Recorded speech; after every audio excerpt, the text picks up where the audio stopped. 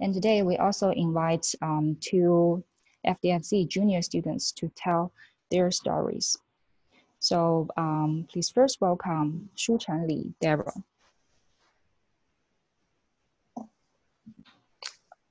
Hello, can you hear me?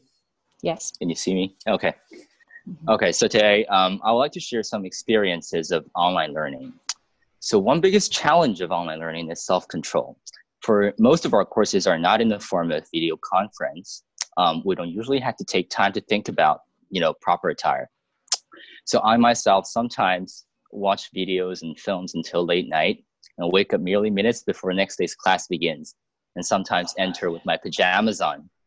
Like many others, my original intention was to sort of make good use of this opportunity online course has given us to involve some relaxation in study.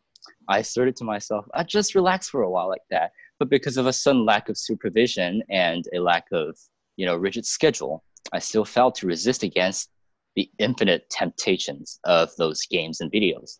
But fortunately, I realized this problem and I fought back these unsaturated temptations.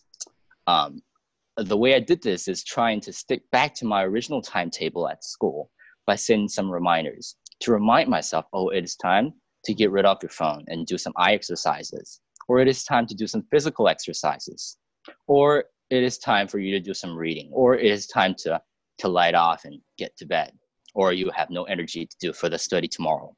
And these are the things we teenagers or students usually overlook or ignore when given too much freedom.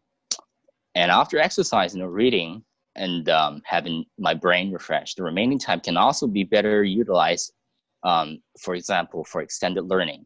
When I really started learning the statistics or reading some research work on Python, I realized that, wow, so much sufficient time provided by online course learning at home can be so allocated to such long-term and rewarding goals. But generally, I enjoy this online learning process because online courses brought me greater balance and freedom to arrange the various activities. And I realized that for a sort of self-controlled student and self-disciplined student like me, online course brings happiness, fulfillment, and a sense of purpose in time of uncertainty. Yeah, thanks. Thank you, Daryl. And here is Xinran Wu, Sylvis, to talk about her experience. Hello, everyone. I'm Sylvis Xinran Wu. I would like to share some of my experiences in online learning and how to compose an activity online. Firstly, during this special period, most of our materials and homework need to be downloaded or uploaded online. So using electronic document editing instead of photo taking of our paperwork is a more convenient option during this outbreak. Compared to the school, a family atmosphere will make students more eager to relax and rest. In this case, it is necessary to put a to-do list in a prominent place on the table and update it in a timely manner. Also, you can use the 4-quadrant rule of time management to classify tasks and homework. Staying at home does not mean that we reduce the interaction between the outside world and ourselves.